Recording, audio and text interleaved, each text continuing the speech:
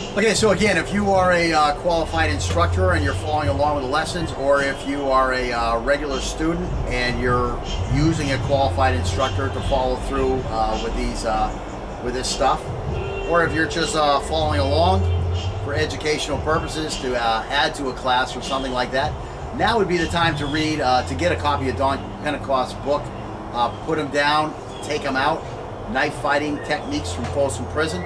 Get a copy of that and read it from the front cover to the back cover. You want to do this definitely before we get on to lesson 6, because at that point we're going to look at the full Folsom attack, and we need to be able to throw the full Folsom attack in a realistic, effective, dynamic, devastating manner, so that we can then defend the actual Folsom Prison attack. I mean, if you're out there teaching people to defend the Folsom Prison attack, and you haven't read Don Pentecost's text and practiced it to where you have become proficient with the attack, then what are you teaching your students to defend? Something that you think is the Folsom attack? Something that looks like the Folsom attack? No, you need them to defend the Folsom style attack. So you need to take a step back and learn something new. It would be good for you anyway. It's always good to learn something new. So again, when you read the book, read it from the front cover, everything on the front cover. Open the page, read everything over here. Read the next one, turn the page, read everything. Read the whole book. Don't think like, I'm gonna read the parts I want, I'm gonna interpret the way I want. No, empty your cup of tea, set it down, and start filling the cup up with what Don Pentecost is saying. You might not agree with everything he says. I don't agree with everything he says. We're going through the text, and there were 4 or 5 times while we're reading through the first 2 chapters where I have to say, you know, except, maybe, sometimes.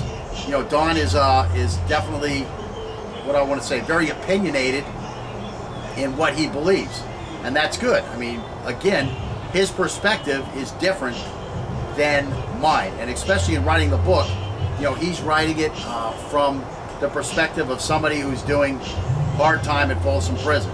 You know, when you're outside of Folsom Prison, things are a little different. You know, I'm never going to say a guy who spent, you know, 6 years of his life to obtain his 2nd degree black belt did nothing. I mean, it was definitely a lot better than nothing, okay? It was a whole lot better than nothing.